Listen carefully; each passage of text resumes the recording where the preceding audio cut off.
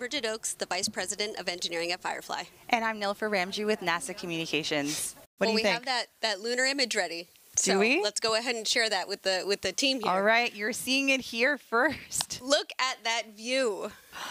I'm feeling a little bit emotional, and I'm feeling over the moon. Now, when I look up at the moon from down here, I will always remember this exact moment and the fact that Blue Ghost Mission 1 is in the northeast region in Mare Crisium. What an incredible sight. Bridget, can you tell us what we're looking at right now?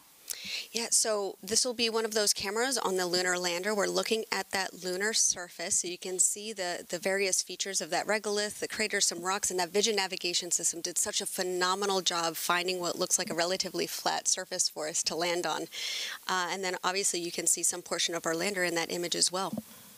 Now, this is that low-quality image we anticipated, but Firefly expects to share more imagery and insights at the upcoming news briefing.